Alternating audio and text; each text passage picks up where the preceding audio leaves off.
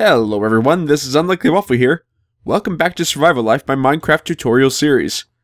Today is episode 20 and we're going to be working with the comparators and hoppers. Let's see if we can go downstairs like this. I'm going to try to keep this going for as long as I can. Okay, this is becoming hard to navigate in here. Alright, you know what, I'm actually getting sick a little bit, so let's just go back to normal view. Whoa. Okay. So the first thing we're going to be working with is hoppers. For that, we need simply just chests. Ooh, I have 13 of those. That's nice. And iron ingots. The way you create a hopper is just by placing one chest in the very center of your crafting table and putting 5 iron around it in a large V shape just like this. Let's just make a couple more of those while we're here. So that way we are prepared for today. Oops. Come on, let's make those again then.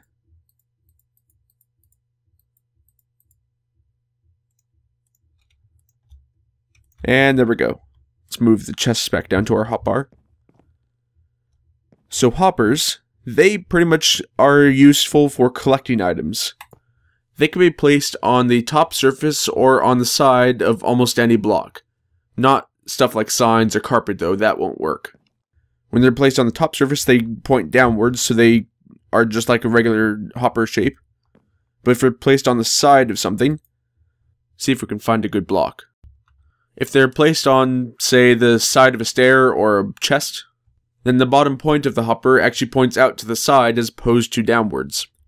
When you open the GUI of a hopper, you see 5 slots, which can hold up to 5 non-stackable items, or 320 items that are 64 stackable. If it's a 16 stack, such as ender eyes or snowballs, then it'll hold 5 stacks of those. Let's get these back, just with a regular pickaxe. Any pickaxe will do. So you can either place items in the hopper just by opening the GUI and putting them in there, or you can throw them on top of it, and it'll collect them. See if I can actually get that on there. Oh, it is collecting. Good. And it'll collect it almost instantly. It can also collect items from a container above it.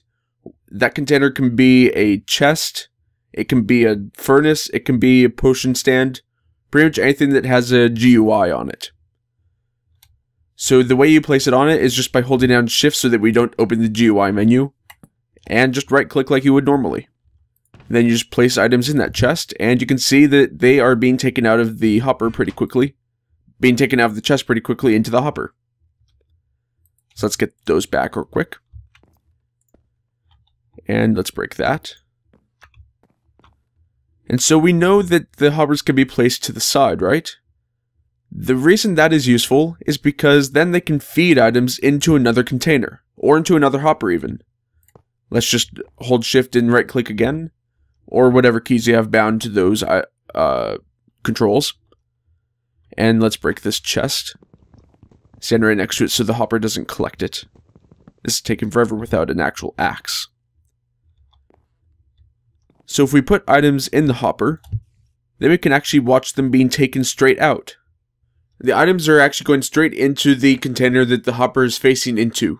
The hopper is only acting as a conduit rather than storage.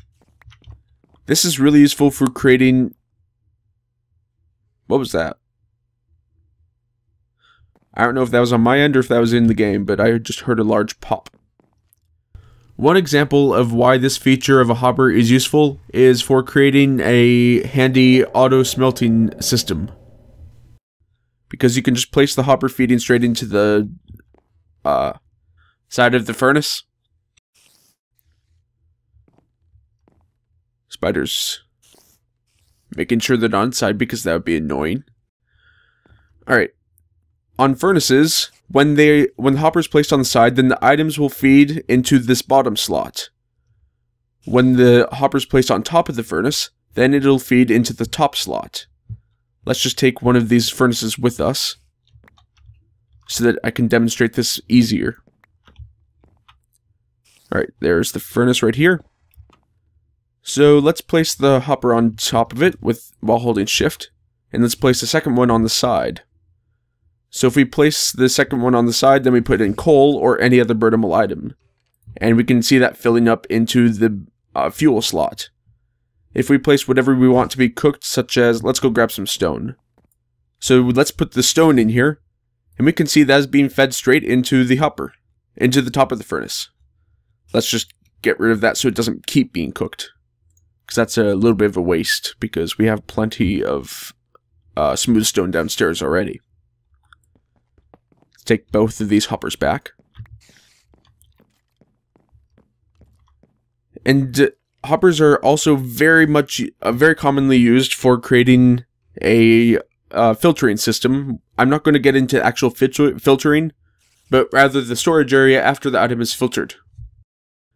That's just done by placing, well, it's commonly done by placing multiple chests on top of one another. Either single or double chests will work. And a hopper feeding into the back of each one or into the side, however you want to do it, really. You would think that when an item is placed into this sideways facing hopper, that it would go into this top chest. That is not correct, though, because the way that hoppers are programmed in Minecraft is that they take in an item before they push out an item. So it pulls from its input, which is on the top of it, before it pushes an item out through its output end. So really, because these are facing sideways, then the item will be taken from the bottom before it ever gets the chance to go sideways into the chest. To put it really simply, in case I'm not explaining it very well, the item that is currently in the hoppers would rather go down than sideways, if it's possible. But if the bottom chest and hopper are both entirely filled to the brim, then it will have to just go into the next lowest hopper and chest combo. So we can see that if we place all the coal up there, we can see them going down through this hopper and into the chest.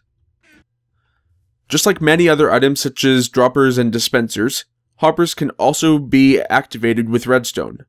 However, instead of turning them on, this actually technically turns them off. Because let's say we put a redstone torch beneath this middle one, which powers that particular hopper. Then let's place some coal into the first one, and it's going through, that's perfectly fine. But on the second one, it's not going through at all. When a hopper is activated, it basically makes it so that hoppers cannot feed items into other containers. It can only collect them. You can either power the hopper directly by placing a redstone torch next to it or powered redstone dust, and that makes it so that hopper will not work. Or you can actually power the a block adjacent to the hopper. And let's test that, and both ways will work perfectly fine, just like every other redstone activated item. Alright, now let's try working on the comparators. Comparators are very simple to make. They're just a little bit more expensive than redstone repeaters because they use quartz. However, if you have a lot of quartz backup, then that's not a problem at all. The way you make it is just by placing one quartz right in the middle, one torch to either side and one right above it, and then 3 smooth stone right below it in a row. Comparators pretty much do what they are named for. When you place it down, you can see that there is 2 redstone torches on the back and 1 on the front. The back and both sides are input sides, and the front, which has the single torch, is an output. Just like the redstone repeater, it has an input on the back and sides and an output on the front.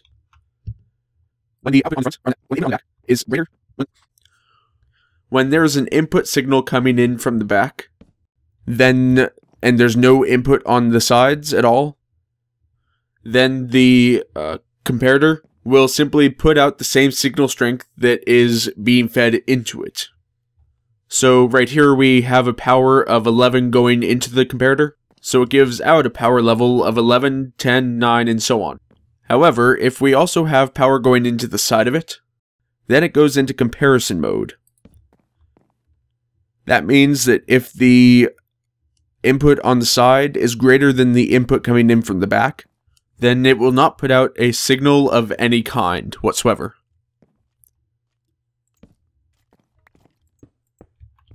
Let's just gather all these back up here.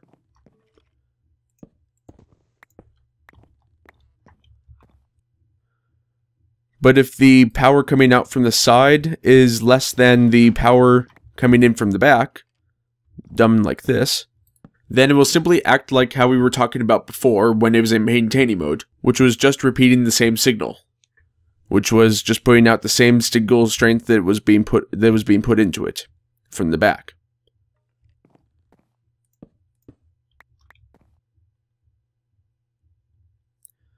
Comparators are also able to go into subtraction mode by right-clicking on them. This means that when the input from this means that it will take the value of the input from the side away from the value of the input from the back. So this means that if we have, let's say, an input of 14 from the back and an input of 11 from the side, then it will output a signal strength of 2.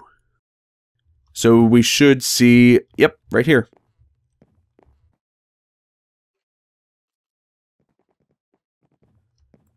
Comparators, however, are not really used that much in this context.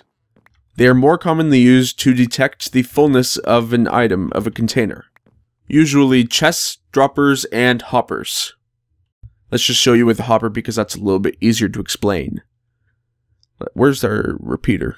Or where'd it go? Oh, there it is. Okay, good.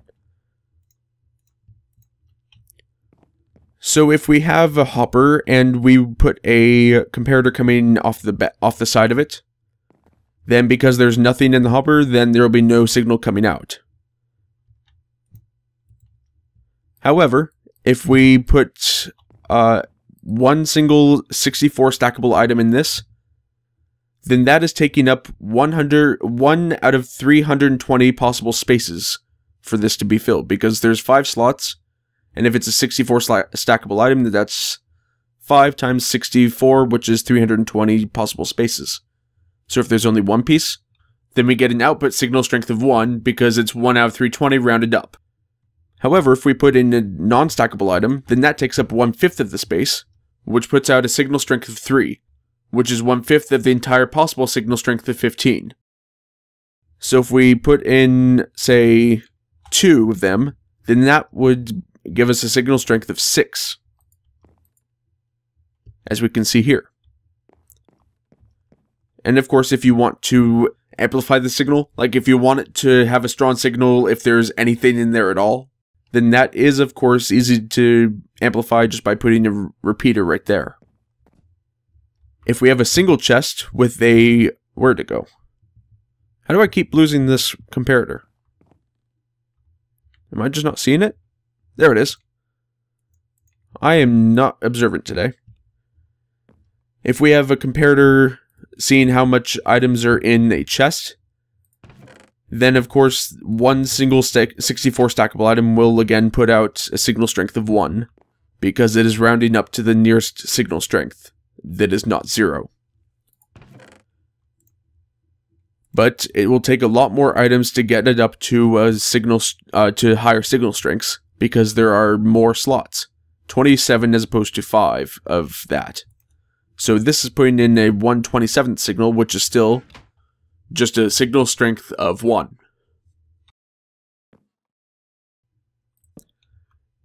This becomes even more challenging as we add slots to it, so this will compare the entire double chest as a whole, rather than just the small chest that is sitting right next to it. But that is going to be it for today on hoppers and comparators. I know this just seems like kind of a weird, disjointed episode, but these items and techniques are going to be used very soon when we go to make our potions room. So we have that to look forward to. I hope everyone enjoyed it, and if you did, please feel free to leave a like and a comment below, and I will see you next time. So long, everyone.